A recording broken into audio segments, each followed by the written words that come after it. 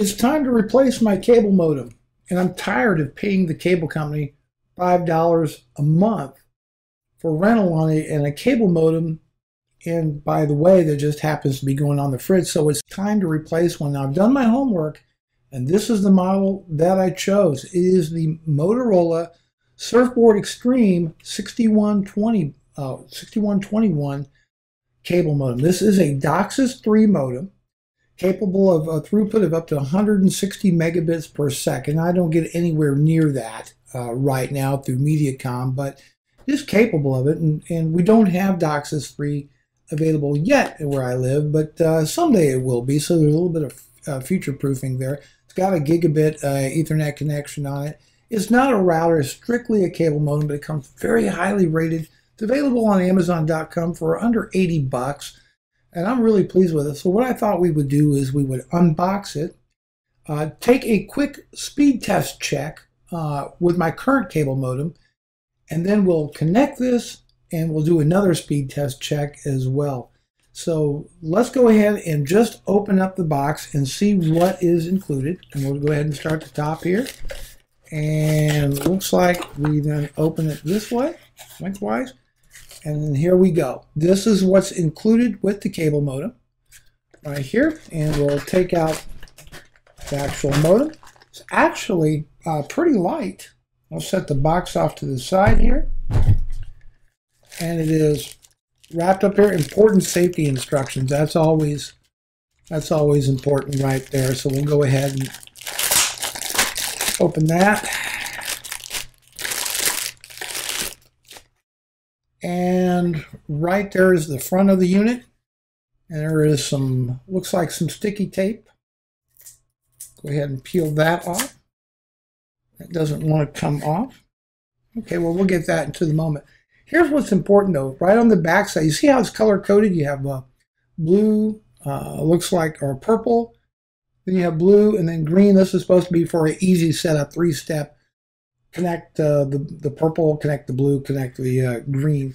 On the front, you'll have, I believe, 5 LEDs right on top of here to indicate your power connection, upload, downlink on this modem. So I'm really excited about getting it going. So we're going to go ahead, we're going to stop this video, and then we're going to come back after the device is hooked up and show you that. Oh, let's take a look at what's in the rest of the box, however. Go ahead and open that up, and we have, oh, my favorite thing in the world, a wall wart. And it looks like we get a Ethernet cable with it and a book of instructions. Oh, by the way, here's something important. I won't really show you all these numbers on here.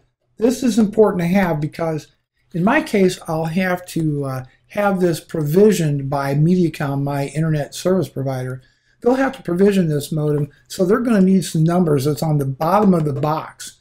Okay, what they're going to need is your customer serial number, which is different than the unit serial number. And they're also going to need the MAC address of the modem so they can provision this unit. This model is not 100% supported right now by Mediacom. In other words, they don't have a firmware update for it. But according to the forums and from Mediacom spokesmen themselves, this unit will work just fine. And a lot of people use it with Comcast as well. So it works apparently with Xfinity and so on. So I think that we shouldn't run into any problems with this cable modem. We're going to find out in just a minute. I'm going to save myself $5 a month. This thing will pay for itself in a little over a year. And I'm future-proofed. And I just think the cable modem we have currently is going a little bit wonky. It's going to save me money. I'm not so much interested. Some people are saying they're getting faster speeds by using these new cable modems. I'm not so much interested in that as I am a stable and reliable connection and make sure that I'm not going to lose in either my upstream or downstream. So we'll be right back right after this. Okay, so what we're going to do now, this is using my current modem provided to me by Mediacom. It's an older Cisco modem. I know that it's at least 3 years old, and it was probably used before I got this one. So let's just run a real quick speed test, and we'll click begin test. And here we go. Move the cursor out of the way.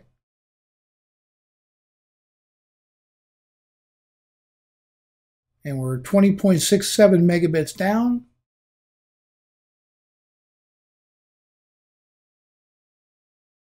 And it looks like we're going to be just over 2 megs up. Looks like it's dropping a little bit.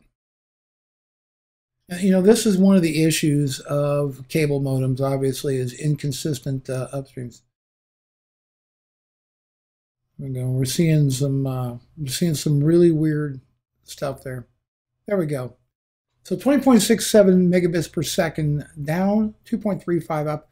We're now getting ready to disconnect the old modem, and then we're going to hook up the new one, and then we'll do another speed test. So we'll see how that goes. Okay, so the new modem is back online, and it's been provisioned. We're all set to go. What we're looking for is at least getting the same speeds that we got with the old modem. That's what's important to me right now. So we're going to click Begin Test. And let's see how we do.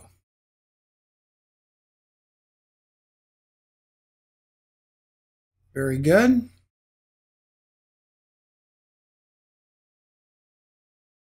Downstream's looking really good. 22.59 megabits per second down. Let's see how we do on the upstream.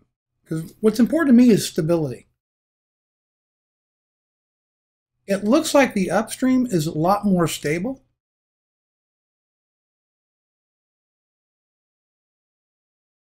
It's definitely looking pretty good. So right around about 2.6 megabits down. Still testing. Let's see how much longer this goes. Still going. Normally a speed test on the upstream doesn't take this long. So I'm not sure what the issue is there, but as you can see, it's about 2.6 megabits down, so we're experiencing a nice no performance hit, and that's what was important to me. This is the Motorola SURFboard Extreme, the SB6121 DOCSIS 3 modem. Like I said, about 80 bucks on Amazon. I think it's going to be a sound investment. Highly recommended. If you are renting a cable modem, go out and buy one. They're better quality than what these guys put in your home. Bruce Daly, your Frugal Tech, and we will talk to you later. Take care, everybody.